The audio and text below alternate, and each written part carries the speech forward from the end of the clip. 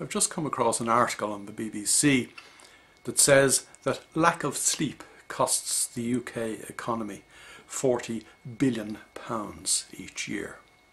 Now, the accountant in me wonders how that figure is calculated. But even if it's 10 times wrong, even if it's only £4 billion a year, that's an awful lot of money going down the drain simply because people can't get a good night's sleep. That is putting a figure on what is a more fundamental problem, because the article goes on to talk about the extent to which lack of sleep leads to ill health. Lack of sleep, I suspect, actually directly leads to dementia in later life, or is one of the contributory factors. And lack of sleep through ill health leads to premature death.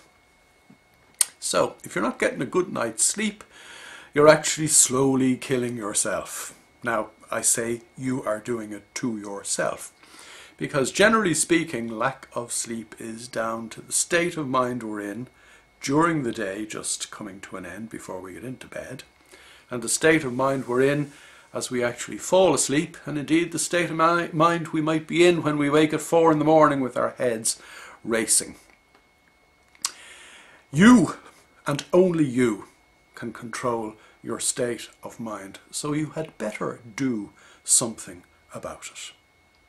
Certainly, no prizes for guessing what I'm about to say, meditation will ensure that we get to grips with our own state of mind during the course of the day. But meditation turns us on, it doesn't turn us off, and therefore meditation last thing at night is probably the wrong thing to do if you want to get a good night's sleep. I have recommended to my clients over the last dozen years or so an exercise called recapitulation. Recap for short. A lot of people say to me I can't remember the longer word. Basically what that is a bit of mental housekeeping before you go to sleep at night. Because when we do go to sleep at night, it is our 70,000 churning thoughts in our head that gradually switch off and our subconscious mind comes to the surface. During the early phase of sleep, the subconscious mind goes about a routine to process all the unprocessed data from the day just ended. And that's why very often in the early phase of sleep, we might have dreams related to things that had actually happened or we had come across during the course of the day just ended. Our brains are limited in terms of their processing capacity, and therefore a lot of information comes in through our 5 senses every day that remains unprocessed by the time our head hits the pillow. And therefore the subconscious mind has to go through that routine.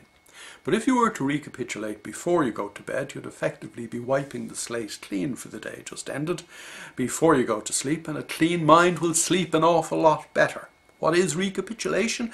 Well, it is effectively running through the day just ended in the third person, as if you were looking at yourself as a third person rather than looking at the events of the day just ended out through your own eyes. So in other words, you might consider that you would be looking at yourself on something like a security camera or on reality television where you'd been followed around for the day by somebody with a handheld camera. And basically what you do is simply run through the day watching the video as a disinterested observer. You know, like the way you'd be having a pint in a bar with Sky Sports on in the background and you'd be half looking at it. That's what you do in this case. You don't judge what's going on in the video of you going about what you were doing during the day just ended. You don't pause the video at any stage to, judge what you've done or say to yourself, I wish I'd done that better, or I wish I hadn't said that, or my God, could I not be more impressive? You don't do any of that.